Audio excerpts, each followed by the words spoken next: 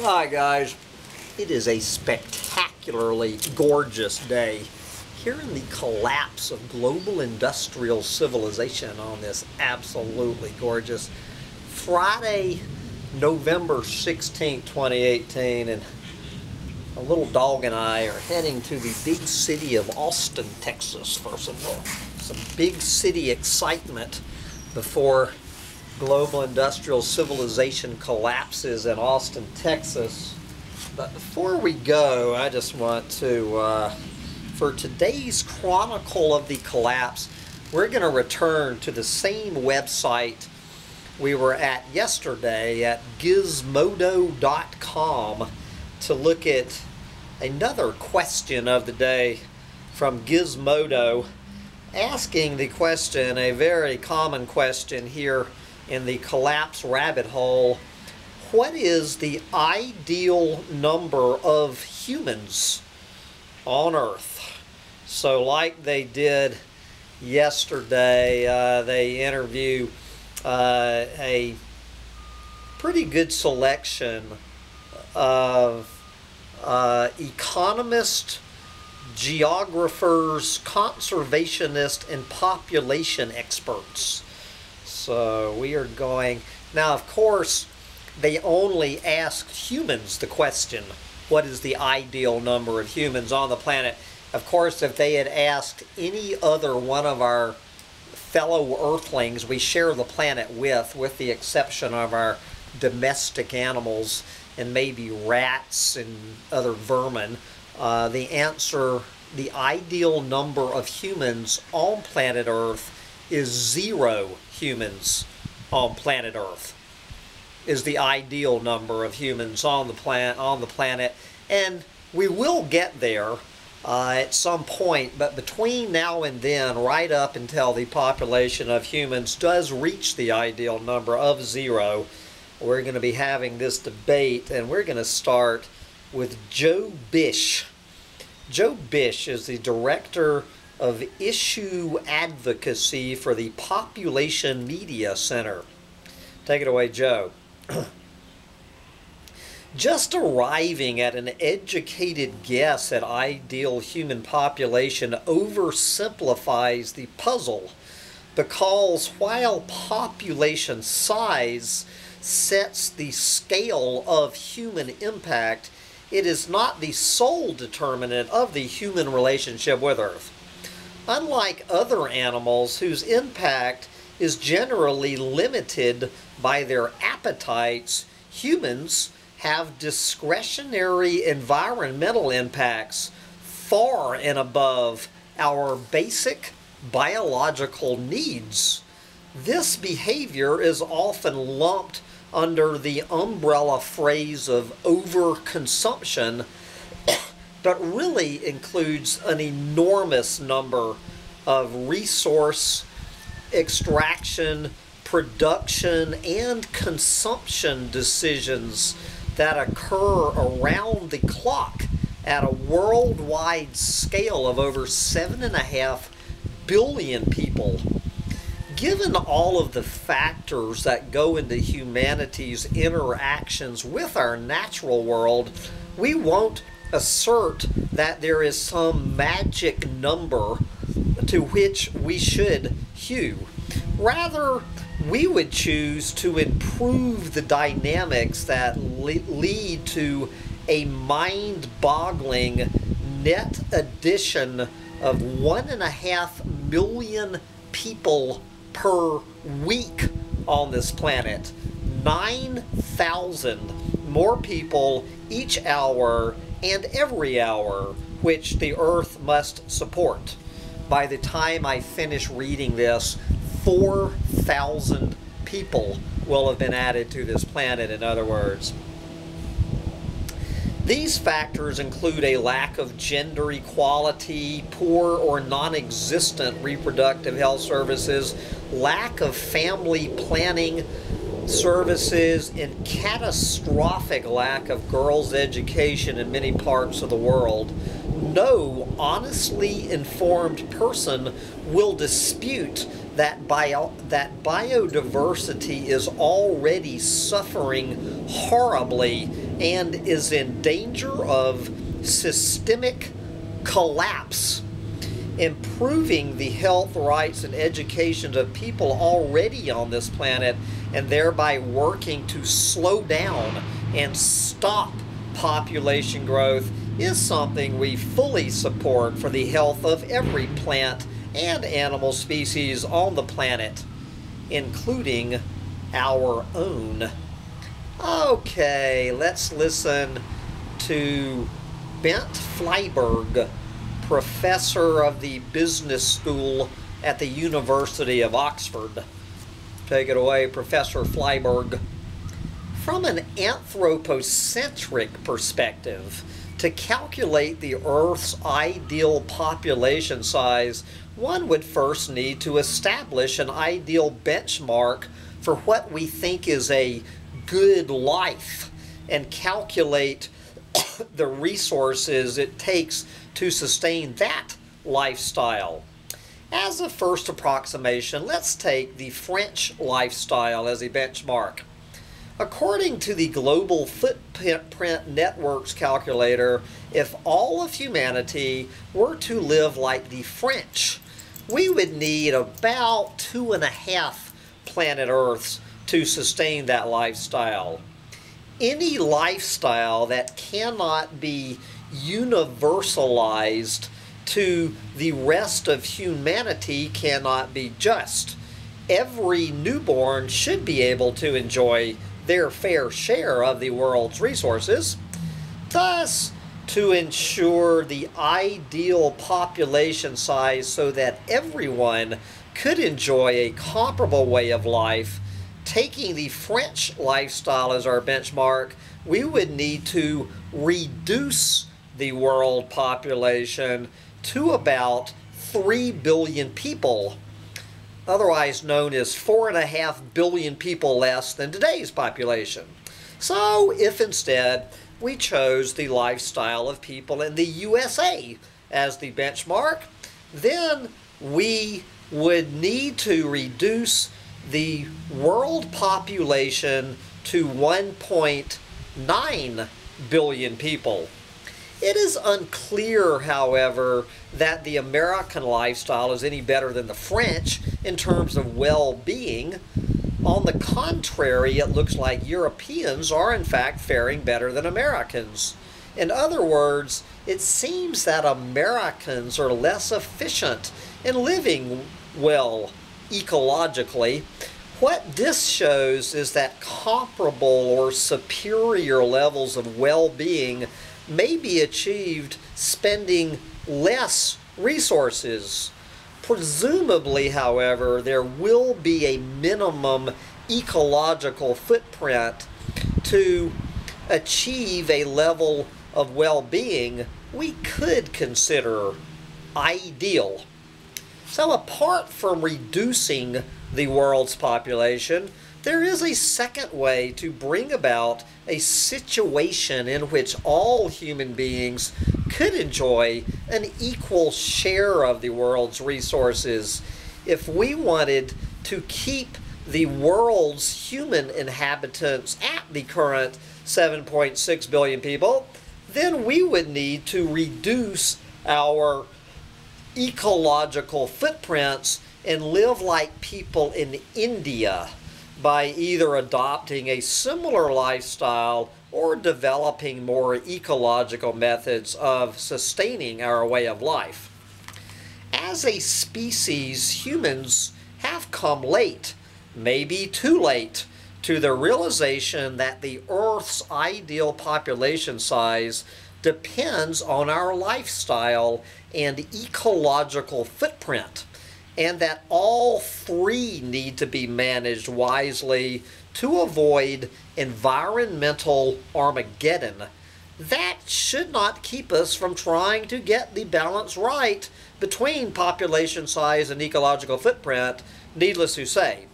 If we do this, we may just be lucky enough to avoid the fate of becoming the species that, from an ecological perspective, made its ideal population size 0. which is exactly where we are taking our population to the ideal population of 0.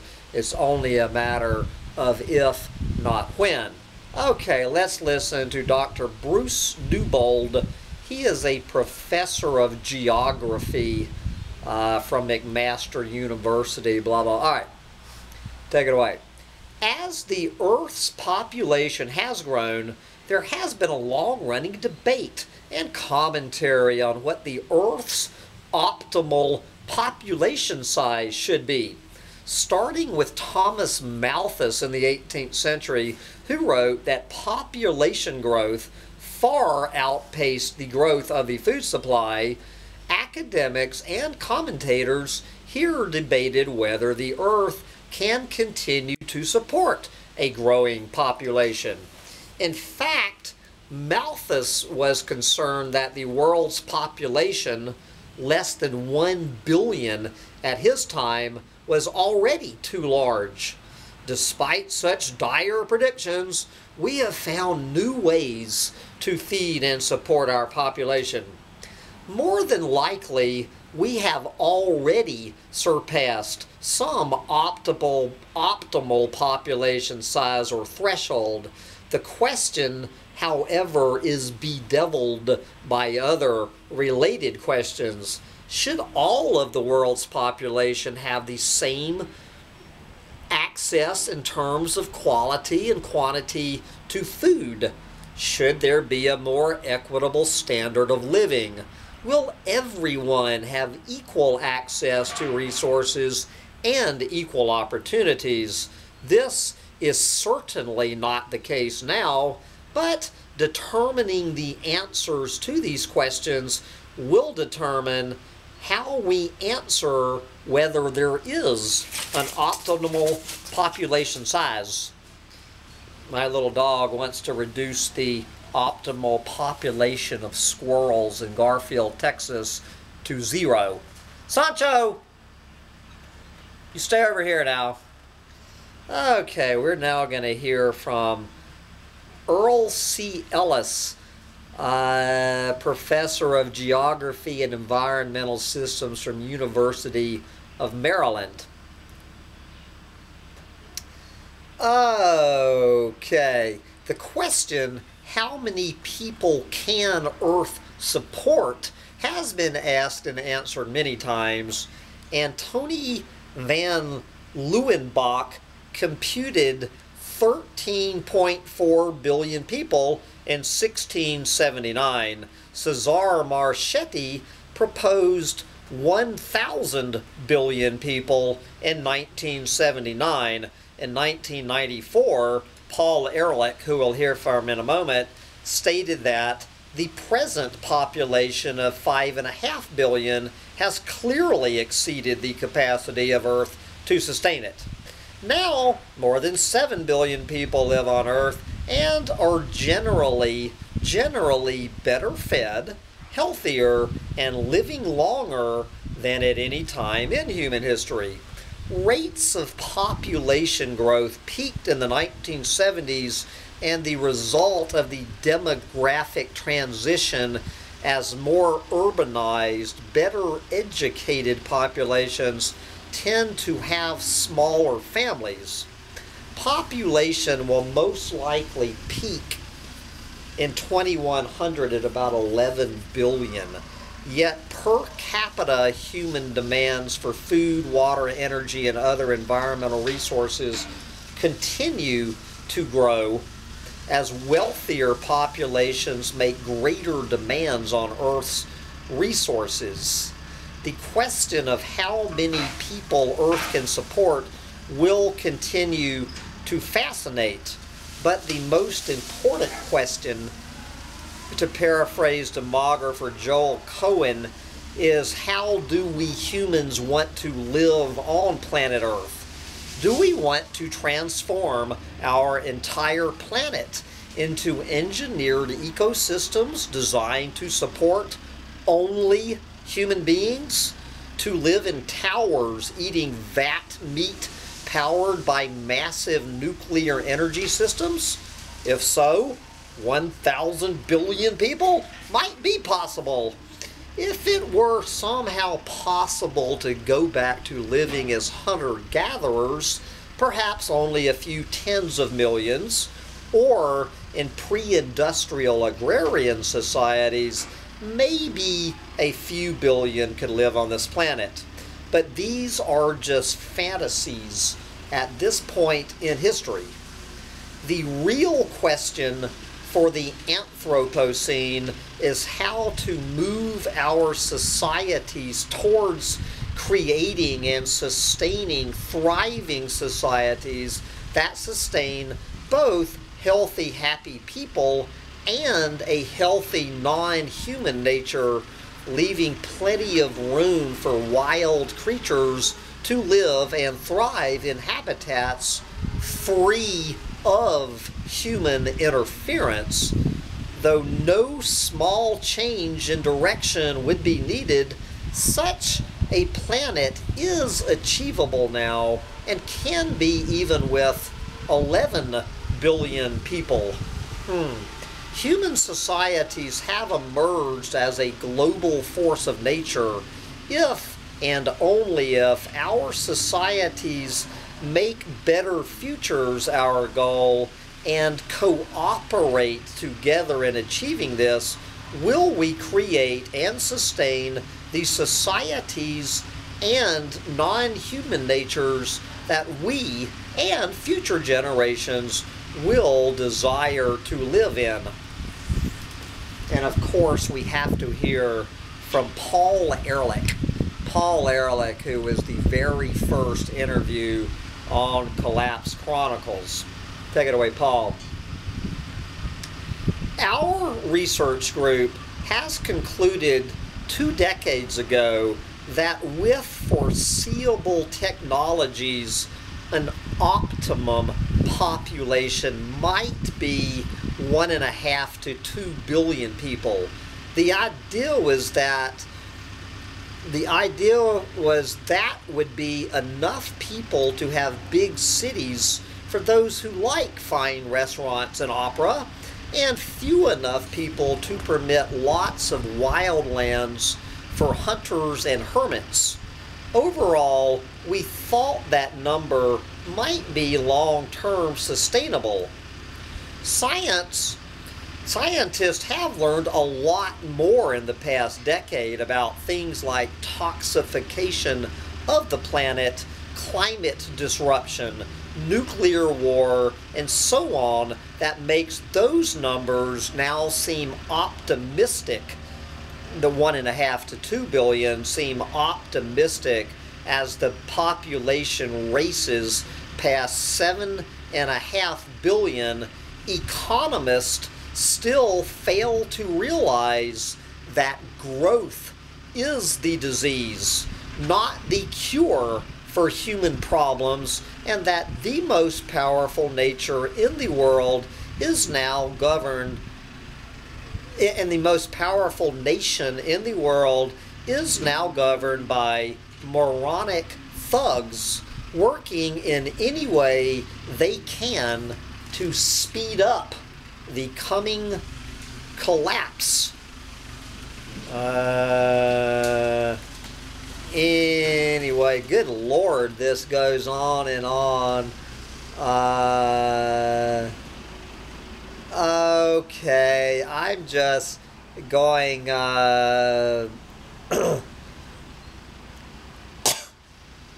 we just have to skip ahead and let's see.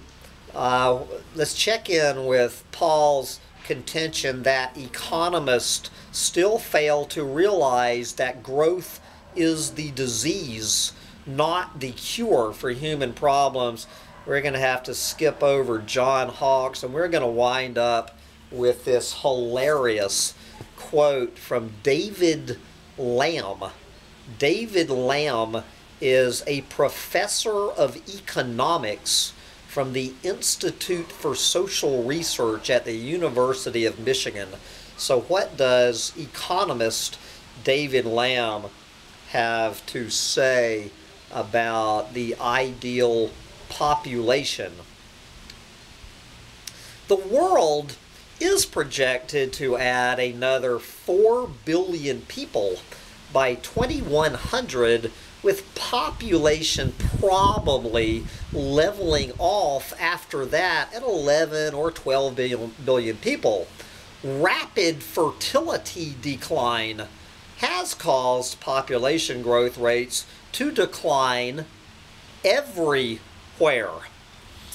Africa will be the only region with positive population growth by around 2050, and even Africa's population growth will probably be at low levels by 2100. Given the world's ability to absorb the extra 4 billion people that were added between 1960 and 2011, with rising standards of living all over the world, this economist, I am optimistic that the world can add another 4 billion people between now and 2100, with standards of living continuing to improve. One of many caveats to this is that we must solve the problem of climate change, a challenge that cannot be minimalized. But assuming that we do come up with solutions to climate change, a reasonable forecast is that world population will stabilize at about 12 billion people in a bit over 100 years. Let's say 2125. The demographic projections by economists, tricky as they are much easier than economic projections. But given past experience, my forecast is that living standards in 2025 will be at least as high as they are today, and they will be sustainable over time. All of this leads me to conclude that 12 billion people sounds like a good number for the world. If 12 billion people is where the world is headed, and if those 12 billion people are likely to have a reasonable and sustainable standard of living, I cannot think of an ethical or philosophical reason for thinking that the ideal population is anything less than 12 billion people.